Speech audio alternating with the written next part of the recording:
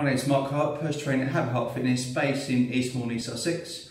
We help men and women over 30 live happier and healthier lives.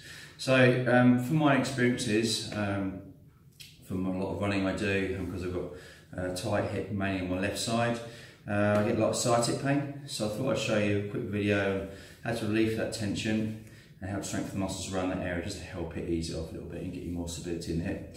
So a lot of clients are suffering from this. Just generally is because we're sitting down sedentary lifestyle. So I'm going to show you just a few exercises we can do at home. Just literally going to use a band. And I've got a towel just to assist stretch what I need to do.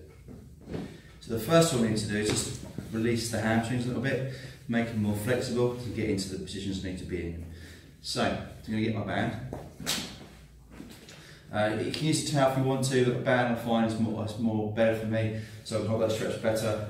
Hold it in position, and there's more flexibility in the band as well, so I can lie down and get in the correct position. So we don't do much tension on the band, but we want one leg up, lie down on the floor, and just kind of relax yourself, and then other leg down nice and straight. So this is my left side, it's my worst side, so I'm just going to ease through that, stretch through that band. I don't want any pain at all on that hip.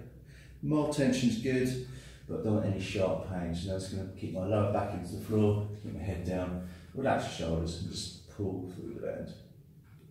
Just gently stretch. Just want a 30-second hold. So I don't want the knee bent, straight as I possibly can, but very, very slightly bent to pressure off the back of the knee. And stretch it.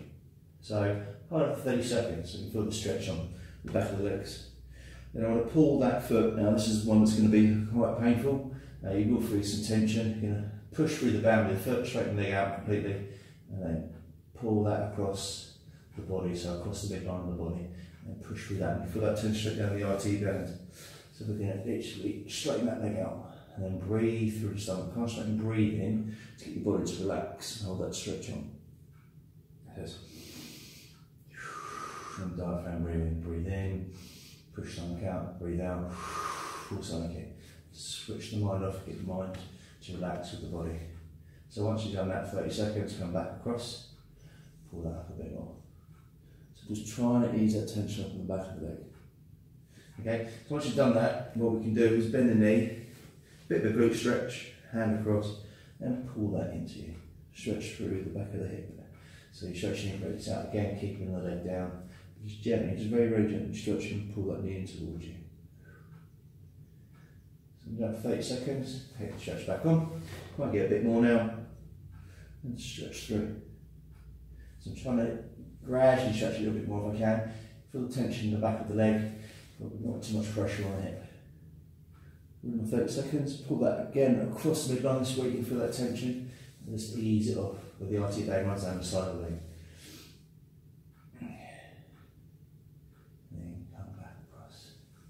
Same thing again. So you can do this 3 times, and then pull that in just to ease off the hip.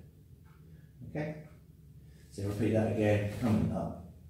And then coming across. And then pulling it in. So I'm just showing very quickly, this 30-second hold. Alright, so once that's eased the tension right here, now I can concentrate on the hip. So we don't need the band for a minute.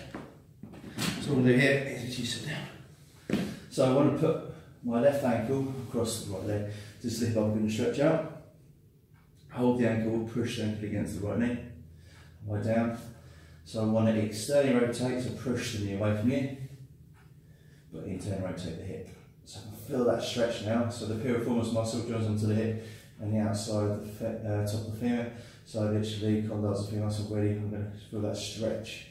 So I get so I internally rotate it, and then I pull that, push that outside of the knee, and stretch that out.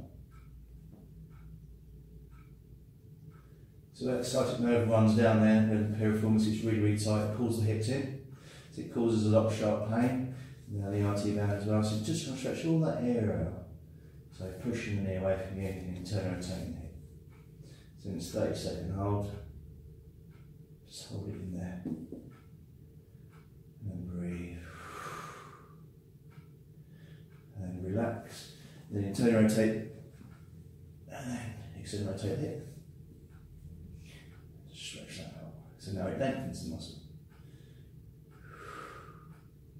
And repeat that again. Breathe in, Always just try and breathe out when you're stretching. Mind and the body to relax. Might feel a little bit of pressure inside the hip as well, the adductor is. So it's where you feel tightness in there, so we're trying to get the body to relax. So repeat that 3 times. So once you've done that, just loosen that whole area up. Then I'm going to use my towel. So with the towel, I'm going to hook it around the other leg. Stay lying down. Something a bit more flexible for me, you can hold up with 2 hands, but for me it's more comfortable for me to hold that position for the stretch. And I'm going to really bring that towel in, pull, and just stretch through. So you can see I've got a lot of mobility in my hip, but I just want to stretch that out. And then, body to relax. Put it on a bit more. I want to keep my lower back pushing to the floor. And then lower it down. Okay, so that helps take the tension out, just release the pressure.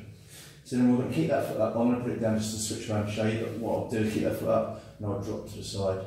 Okay, but I'm going to put it back to you guys, so I'll show you the way around. So it's all you're going to do there from now on, alright? So I'll come around, just to show you something around. So, that foot's up, yeah? So, what we're going to do here, keep your hand on the ankle, just drop down to the side very, very slowly. So from here, just hold that ankle in, block it off with the leg. Other hand to stretch away from you, open your chest up. So you're going to breathe in. Now we're going to literally strengthen the muscles around the outside of the hips, your adductors.